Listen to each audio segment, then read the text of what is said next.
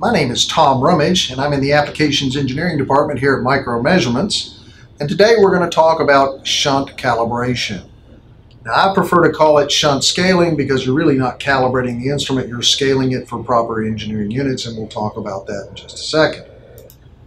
All right, shunt calibration. It can scale the instrument for correct engineering units. It can correct for errors in excitation or gain if it's a signal conditioning amplifier.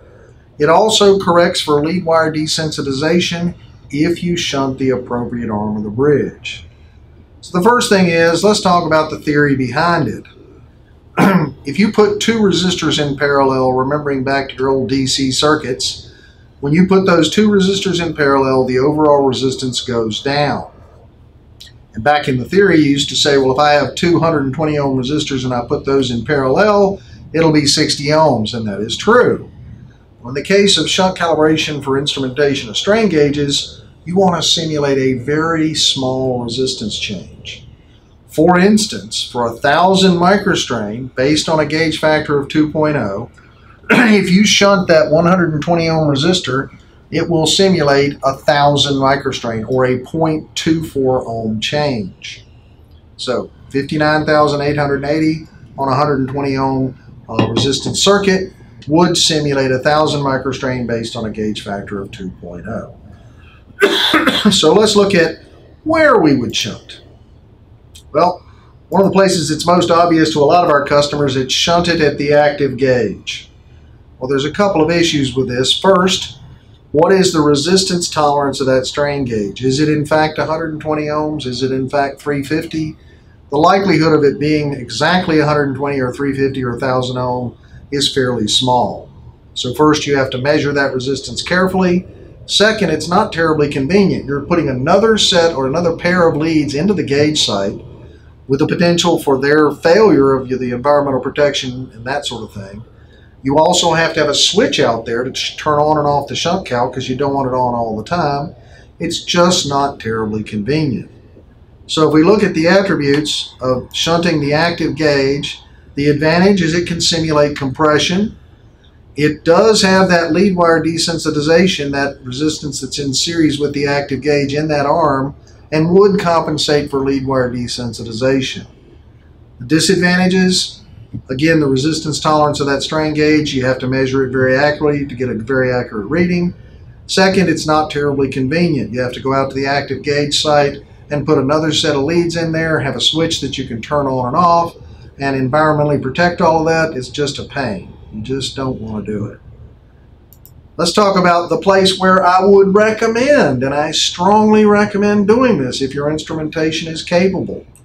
I would like to show you how to shunt the dummy resistance.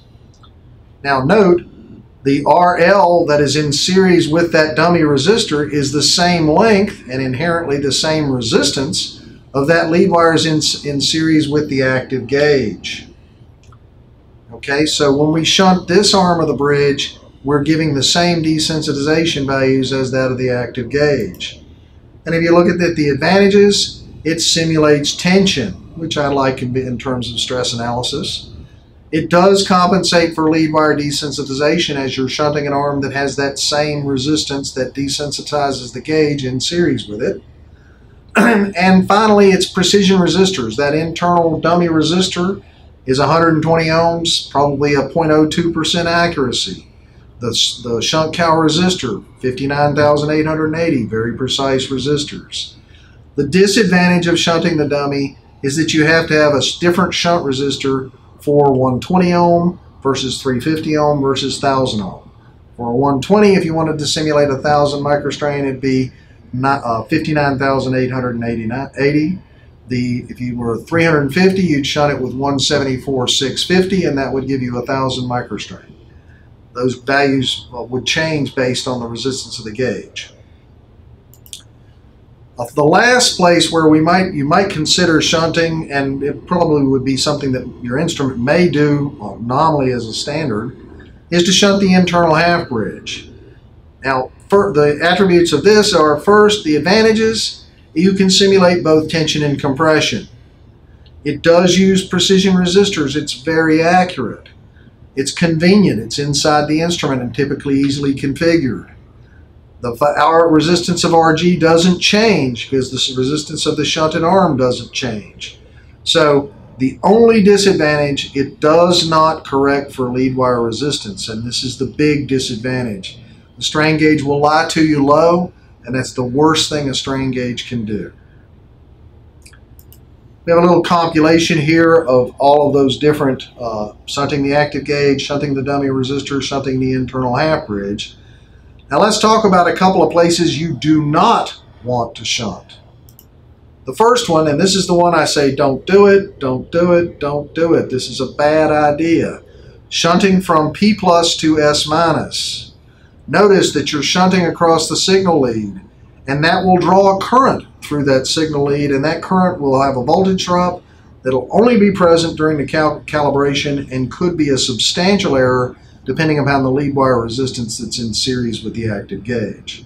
So just don't do it, okay? Creates a current in the S minus lead, could lead to a substantial error, and that error would only be there during the shunt calibration. It's tricky business. Don't shunt across P plus to the D120 post. While you're not drawing current through a signal lead, you now have this inherent resistance lead and this resistance lead and the inherent nominal resistance of the gauge, which might not be 120. You have to measure that very accurately to know for certain what you're simulating in terms of that RCal. So in general, you wouldn't do it. All right. Now, let's talk about a little demonstration here. I've got a P3 strain indicator and recorder set up here. And by way of explanation, here's the P3. I'm set it up as a full bridge, and I've set it up with a nominal gauge factor of 2.0. So I remember that changed earlier. Which would simulate 1,000 microstrain based on a gauge factor of 2.0 based on 2.4 or 0.24 ohms. Now I have completed the bridge outside of the instrument. I've got this bridge completion box here, and I've got a very short 16 gauge piece of wire. It's very low or almost no lead wire desensitization. And the reason I'm using this bridge completion box is so I can shunt a known arm of the bridge with, in fact, a 59,880 ohm resistor. Over here I have a VE40. It's a precision decade resistance box. And with this box I can make that precision 0.24 ohm change, which would then simulate 1,000 microstrain. So the first thing we're going to do here is change that 0.24 ohms. Zero lead wire desensitization. And if you look at the output, look at that. Almost perfectly 1,000 microstrain. Obviously we don't have any lead wire desensitization. I'm going to go back to my original zero configuration. Now remember we talked about shunting the active gauge and how it would simulate compression. I'm going to take this 59,880 ohm resistor. I'm going to shunt the active gauge. It simulates 1,000 microstrain based on a gauge factor of 2.0. No lead wire desensitization, no surprise. Shunt the dummy resistor, which should simulate 1,000 microstrain in tension, and sure enough it does. But with zero lead wire desensitization, the internal half bridge will give you those same numbers, 1,000 microstrain here, and a plus 1,000 microstrain here, a minus and a plus. Zero lead wire desensitization. This will never happen in the real world. You'll never have 6 inches of 16 gauge wire connected.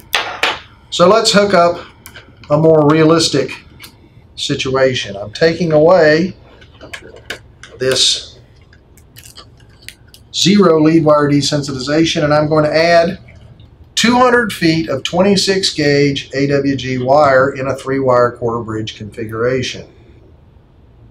Not untypical of some of the measurements I've made in the field. Connecting it up as a 3-wire quarter bridge to this external bridge completion.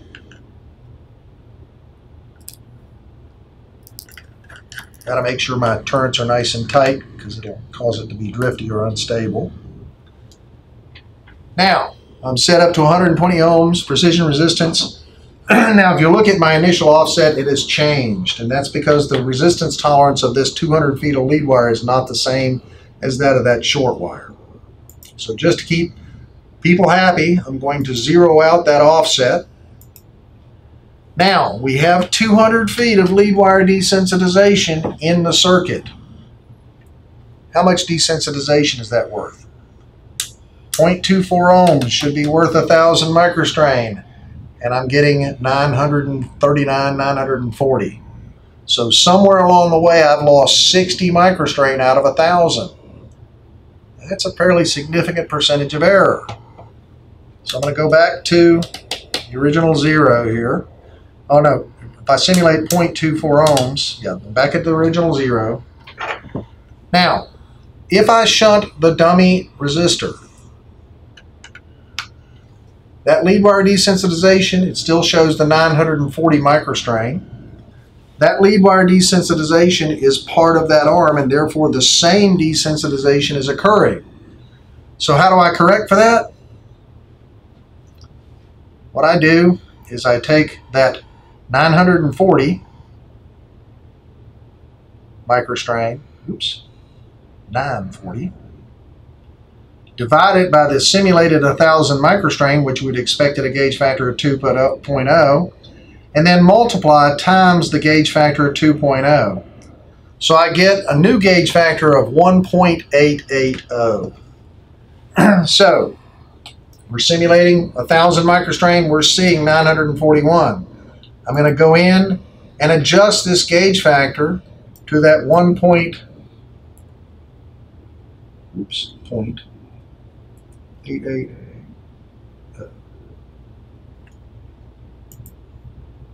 And there's my 1,000 microstrain. I simulated a known microstrain with a shunt cal resistor. It gave me a lower than normal value. I took that value, divided what it should be giving me based on a gauge factor of 2.0, and I calculated my new gauge factor. So now I have corrected for lead wire desensitization. See, we got 0 again, 0.24 ohms here with 200 feet of lead wire. Still get my 1,000 microstrain. Shunt the dummy, 1,000 microstrain. Shunt the active gauge, 1,000 microstrain. Now watch, I'm going to shunt the internal half bridge. It does not have lead wire desensitization. There's that 60 microstrain. It's added to it. There's no lead wire desensitization.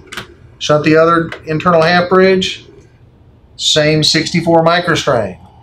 Now, remember we talked about the dangerous nature of shunting between P plus and S minus, and how if you have a significant lead wire resistance, that can offer a substantial error. If I shunt across that arm of the bridge, I've got 270 microstrain, a fairly large percentage of 1,000 microstrain. That's almost a 30% error, well, 27% error. Are you willing to tolerate a 27% error? I'm almost certain you're not able to do that. So, shunt calibration. If you shunt the dummy resistor with the appropriate precision resistance, it simulates a known microstrain value, and you can correct your gauge factor or your gain on your instrument based on lead wire desensitization and have no problems with lead wire desensitization or lack of strain. Thank you very much.